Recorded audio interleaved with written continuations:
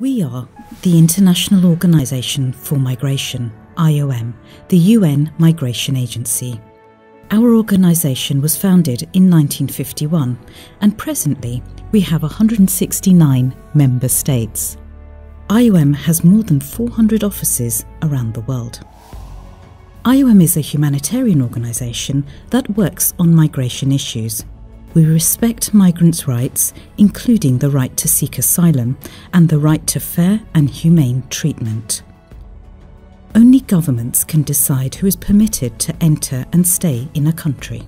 Therefore, IOM cannot influence asylum or immigration cases in Norway. IOM works with authorities, but individual governments do not have the power to instruct IOM. All cooperation with governments is based upon agreements. Our office in Oslo opened in 2002. Our main programs are cultural orientation and voluntary assisted return. We provide cultural orientation for UN refugees coming to Norway.